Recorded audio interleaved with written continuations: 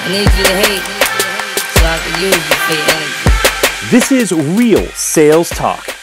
Real sales advice from real sales practitioners. Giving you tips on how to dominate your sales quota are your co-hosts, Sean Mitchell and Phill Keen.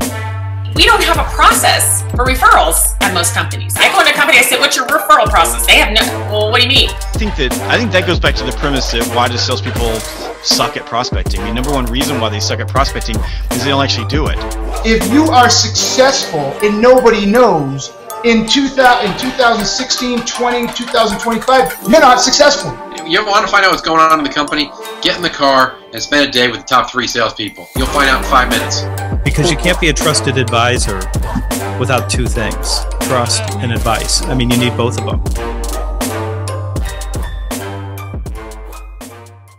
What's up, real sales talkers? We have an amazing guest today, Ralph Barsi. You are going to love the content he's going to be able to throw at you here in the next half hour. Sean and I are excited to have him on as a guest. Had a great show last night. If you had not had a chance to listen to James Pember from Sparta Sales, awesome content. Talks through compensation, talks through gamification, teaching your teams how to accelerate. So go back and listen to that one. But really, we want to jump into it. Ralph, we got a limited amount of time, so let's go after it. What's up, guys? What's up? Hey, Ralph. Good to have you on. Great to be here. So for those that don't know Ralph Barsi, go look up some of his content. He has, from terms of the way I think about SDRs and sales in general, really changed the way I think of the world. And he's got some concepts that I wanted to help you guys be introduced to. But today we're going to talk around finding your A players and then really inspiring them to take that next step, or maybe building a manager out of those people.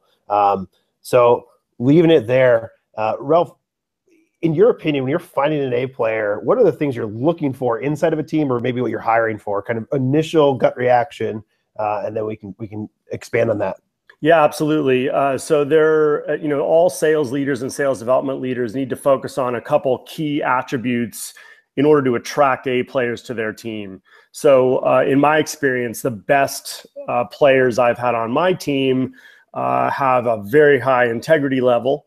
They have an attitude that just doesn't quit. They are the ones that when they walk into a room, they actually shine a bright light into the situation, and they bring life into the room versus suck life out of the room. They are extremely disciplined. They are also vulnerable. They know that there's some things that they don't know, and they own up to that, and which segues into the final attribute, which is they take ownership. They don't just say they're going to do something and not do it. They actually follow through with what they say they're going to do. So those are some key things that I look for. And if I am in an interview or recruiting phase with candidates that I'm considering, I will ask them to show me what their proven track record looks like. Actually show me your work. Where can I learn more about you outside of your LinkedIn profile and outside of your resume? And typically the ones that can show me that work and show me that proven track record, they're already leaps and bounds ahead of a lot of the candidates that we're considering. So those are some things to think about when you're considering A players. What types of work can you give some examples of what types of work you're looking for, or what types of work sales reps would have created that you'd be interested in seeing? Oh, awesome. So it's not limited, Sean. So for example, I've hired people who led construction sites, for example, or were maitre d's or hostesses at restaurants and country clubs. I've hired people from all walks of life and in all backgrounds. So I think one thing leaders who are looking for A players need to first do is remove any definition, for example, of we must find a successful salesperson with a sales background in order to bring them onto our team to win. So I really open up, and I just look for the characteristics I just mentioned in all types of backgrounds. So as it relates to their background, that's the type of work I'm looking for. So for example, maybe they had a successful paper route when they were in high school. If they can show me how they took that paper route from X to Y in the year or 5 years that they had the paper route, that's a good example of showing me the progress they've made while they were in that respective job. Yeah, and you have a post. It's probably one of my favorite SDR posts, which is the best SDRs. They avoid like lack of focus, or they don't suffer from lack of focus. Can you go into that a little bit? Because I think that defined an A player for me, and really changed the way that I thought about how an SDR role would work, or a sales rep role would work. Yeah, for sure. I mean, there's a couple things I would hit on, Phil. One is, it's 2017, right? And everybody is glued to the phone. And that's okay if you are using it properly. If you are using it while the three of us are having this discussion, for example, and I'm really, really concentrating on this, I'm not focused at all or present to the discussion and to what's going on. So one thing is you have to know how to, you have to have the timing rather as to when you're going to leverage this thing and when you're not. I am encouraging the leaders in my organization, for example, to shut down email for 2-hour blocks and actually focus on the projects at hand or the team meetings at hand, et cetera, and then come back to email later. A lot of times people drive their days based on the emails that they receive. They let their inbox kind of manage their days for them.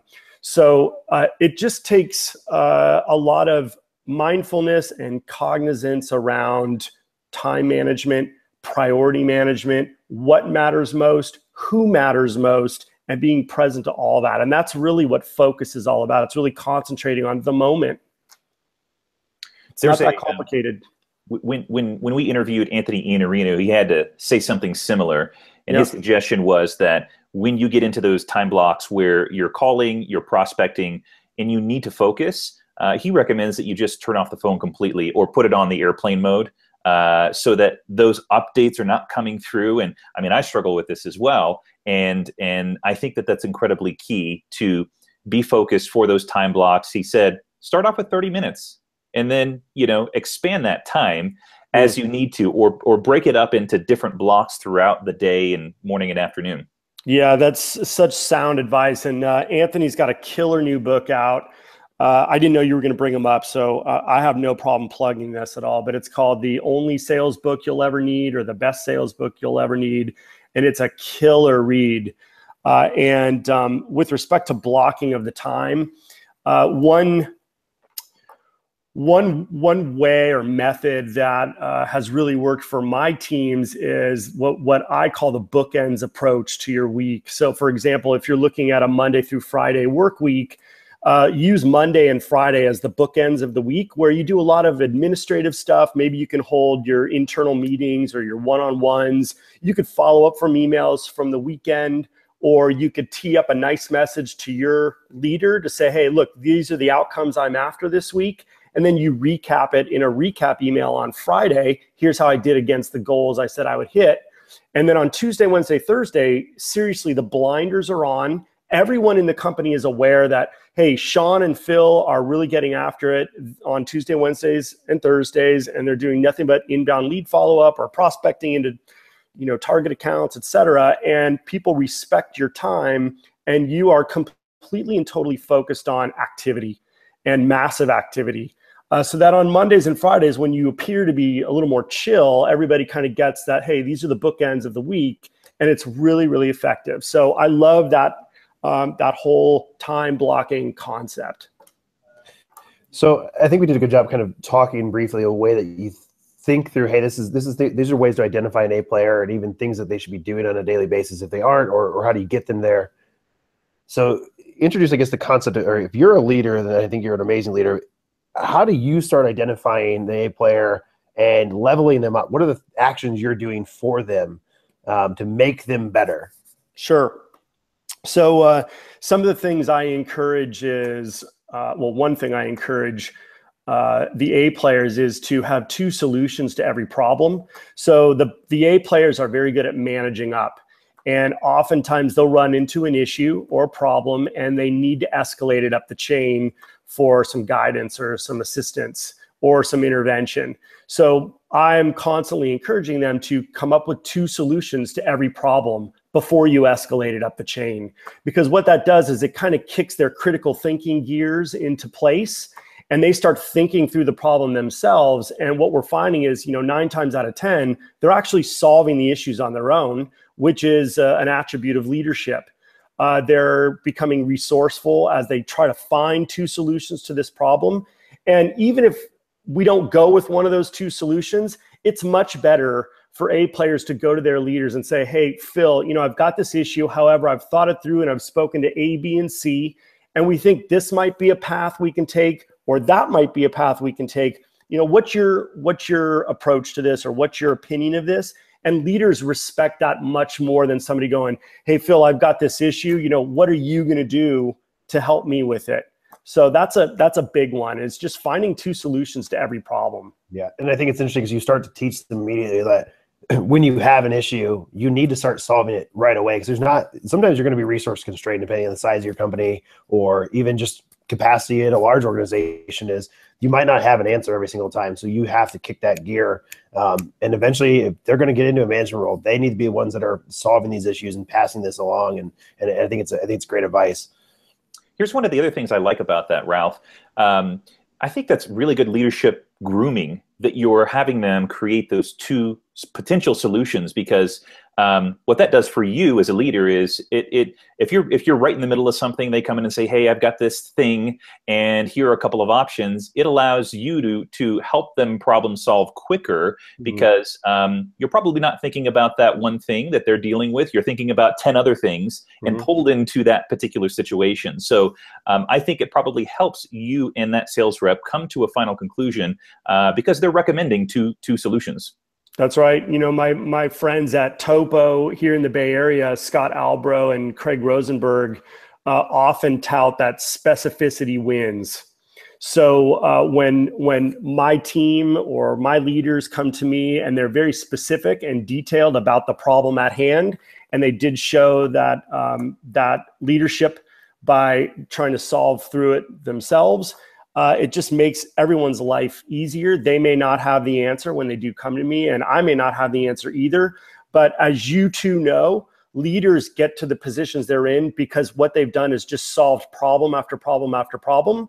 And they've had difficult conversation after difficult conversation, and they've faced the music, and they've provided not only a solution, but an action plan to go right through that problem towards the solution. So yeah, you're right, 100%.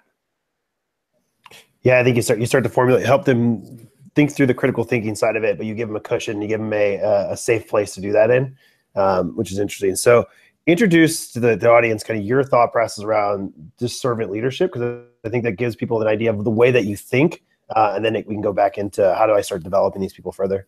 Yeah, sure. So I appreciate you bringing this one up, Phill. It's near and dear to my heart. So it just starts with an image of, your traditional org chart.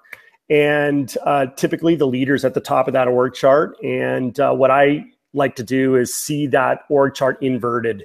So I see myself at the very bottom of the org chart actually serving up into my organization.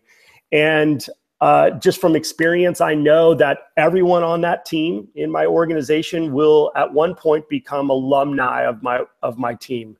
And they're going to go out into the world, into the marketplace, and into the ecosystem from which we work. And they're going to represent me, and they're going to represent my brand, and they're going to represent the times that they had on our team and in our organization. And of course, you want them to represent that well, and you want them to represent themselves well.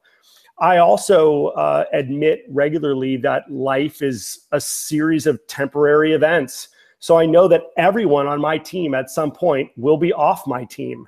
So I have a very finite amount of time to work with them and to develop their natural born strengths and gifts that they bring to the table. And it's my job as a leader to tease out those strengths and gifts so that everyone in my organization can really shine in their own right. So I work very hard on really removing obstacles from their path so that they can shine and get to where they need to go. And that might not be on my team or in our company, and I am okay with that, as long as they put skin in the game and they were contributors of value when they were on my team and in our organization. That's really all that matters. And I clearly want them to do good in the world, and I want them to spread that leadership and pay things forward so that others can do it. So, that's the approach I really take. on a daily basis. In fact, I have a pretty long commute into my office in Santa Clara from where I live. And on a daily basis, when I'm driving to the office, I'm a pretty faith-filled guy, and I'm usually asking God to just use me as a channel to do good work and to make sure that I'm enabling my people to do their best as well. And if that means I need to kind of remove myself from some processes or remove obstacles from their paths, so be it. Because I really want everybody to give it their best shot and do their best work. So I think it's really important for the audience to understand that you're a practitioner and love being a practitioner of what you're talking about. Can you give me maybe so we get a little more tactical? Can you give me an example of when you've been able to overcome some obstacles for somebody and what actually led to at the end of it? Like, or is there a shining example in your head? So there's so many, Phil. It's tough to isolate one. So I guess a little background for context for our listeners and viewers. I am the senior director of the worldwide sales development organization at ServiceNow. So today there's 130 people in my organization. They're in 7 offices around the world. About 100 of them are sales development reps, and the remaining 30 are either frontline managers or they're directors of their respective regions. So the issues I discuss on a daily basis really run the gamut. There are personnel issues, there are compensation issues, there are process issues, technology and sales stack issues. There are all the different stakeholders that we serve within our organization, account executives, field marketers, marketing and demand gen, et cetera, et cetera. So to find that one shining example where I've been able to remove an obstacle and let somebody shine, that's going to be a tough one to try to wrap my head around to give right here in this talk. I hate to let you down. It's good. I thought I'd ask.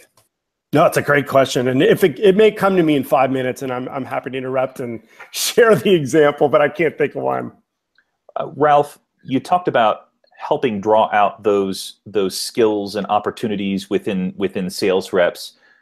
Do you, and any sales leader is going to create opportunities for that, moments where those teachable moments can be had. What sort of moments do you typically encounter that? Is it the one-on-one? Is it the sales meeting? Is it, do you take your sales reps out to lunch? When do those moments happen for you?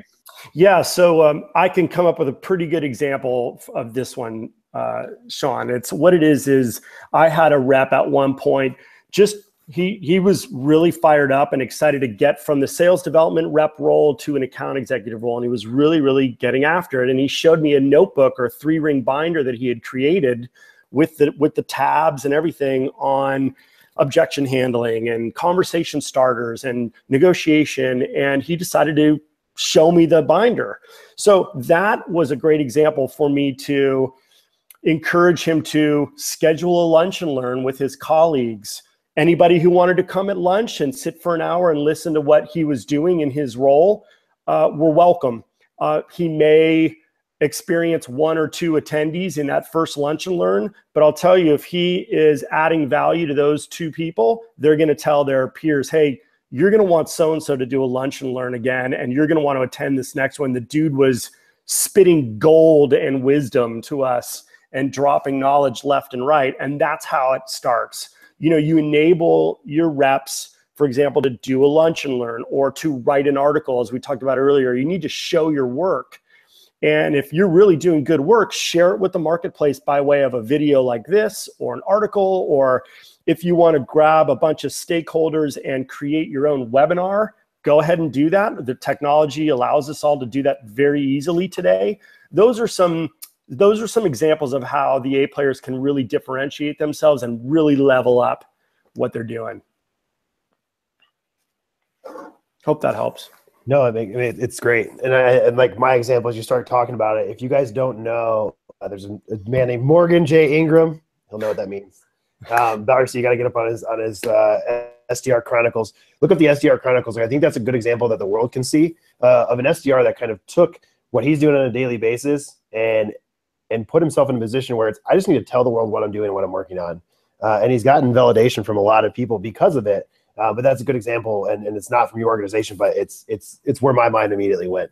Morgan's the man. So that's a guy who does what he says he's going to do.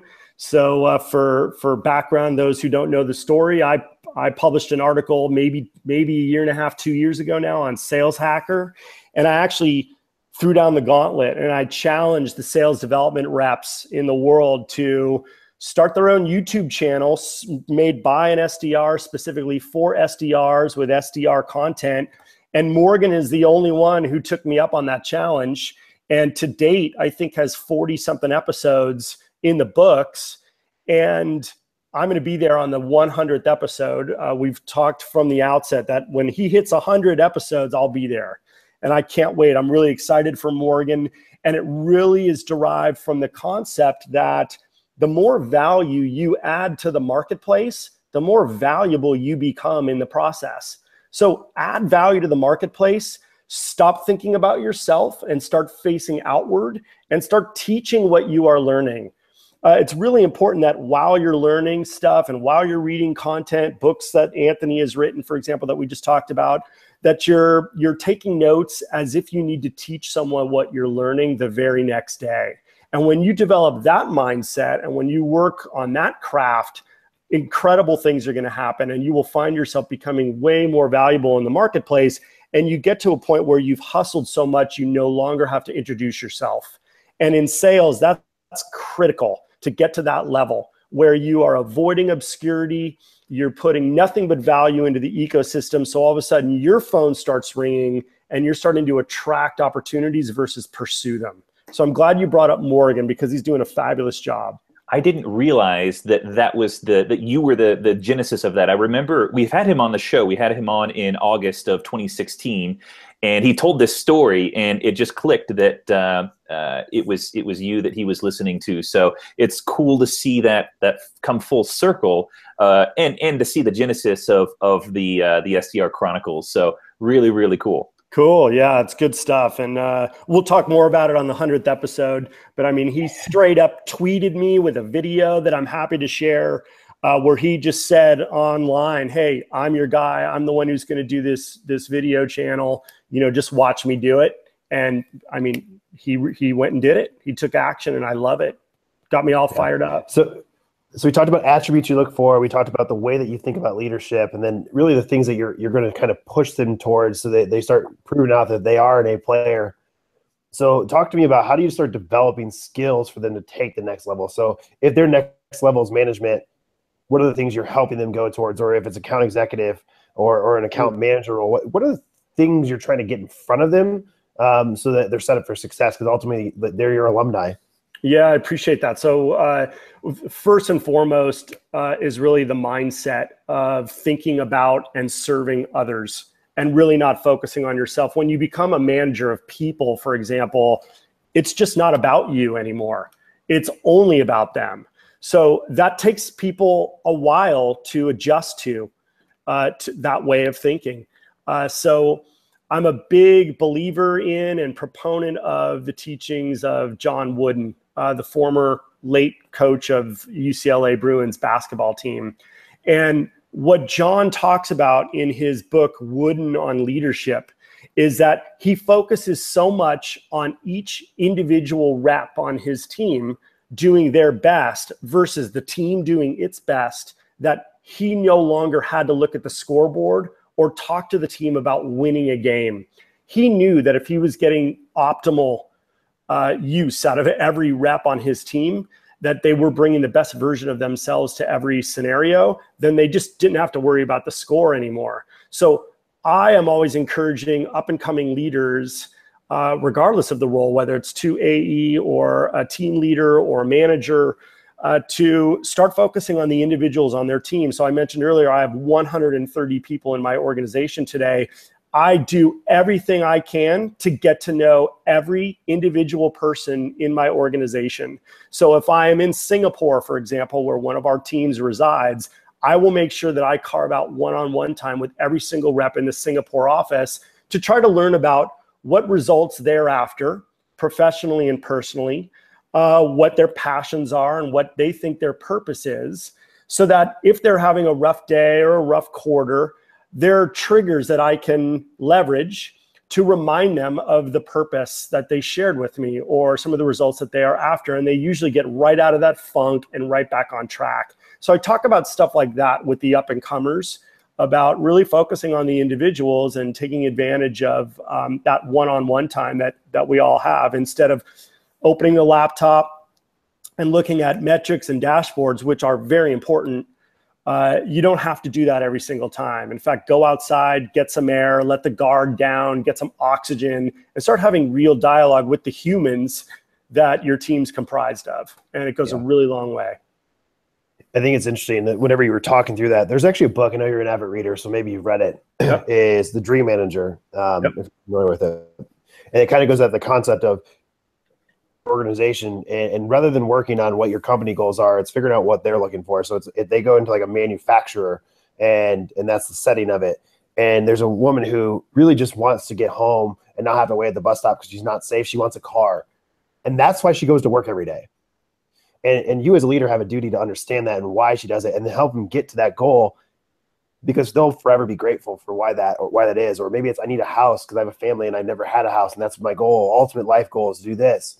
So if you guys have not read Dream Manager, I really recommend it, because it kind of gets you into that servant leadership style, but it also gets you into you come to work for a reason, and it's not just you, it's your people. Like, there's a reason why Ralph comes to work every day. And he knows what it is. It's internal. Yeah, and it's another thing that's tough for a lot of new leaders is you have to lead with love, guys. You really do. You have to have, authentically and genuinely and sincerely, you got to want the best for the people on your team. And you absolutely have to start with putting a 10 on everyone's forehead and let them be the ones to take that 10, do a 2. But don't prejudge them. Give them the benefit of the doubt. Try to get to know them better. It's a great quote from Abraham Lincoln. I don't like that man. I must get to know him better. Just take that philosophy and that concept to heart when you are leading people, and just get to know your team. And to your point, Phill, when you get to know like what it is that they're aspiring to become by coming to work every day, you might be able to help move some things out of the way to get them where they need to go. And they'll be forever grateful. You will befriend someone else, and they'll pay it forward, and they'll help others in the process as they become leaders. That's really incredible. And I wish we had more time to dive into some of these topics, because there's so much, in particular, servant leadership. I don't think there's enough people talking about this. And we'll have to have you on again to dive specifically into this particular topic. But we want to thank you, Ralph, for being on the show. You've dropped some really, really great ideas, some great nuggets, and some things for not only sales leaders, but also sales reps to consider. So looking forward to getting this one out to our audience. How can people connect with you if they want to follow what you're doing? Sure. Well, thank you, Sean. And thank you, Phill, for having me. It was awesome. I would love to come back and pick up where we left off. People can learn about me at ralphbarsi.com. It's RalphBarsi.com. And if you click subscribe, you won't get blasted with spam. In fact, you'll get one personalized email. I don't do the auto email responder. I keep it real. And in that one email, I will give you a boatload of the content that I have published over the years. And my intent is for you to grab just one nugget of value from that content and share it if you like it. So that's probably the best way to reach me. On Twitter, I'm at rbarsi. I'm on LinkedIn. It's Ralph Barsi is the link to follow. And I'm also reachable on Gmail. It's rbarsi@gmail.com. I'm an early adopter, so I got that cool email handle. But thanks for having me, guys. Really, I love talking about this stuff, and we could probably go for a couple hours on it. Absolutely. Thanks again, Ralph. And we'll see you all, Real Sales Talk audience, on the next episode. Awesome. Thanks, guys. Thanks, Ralph.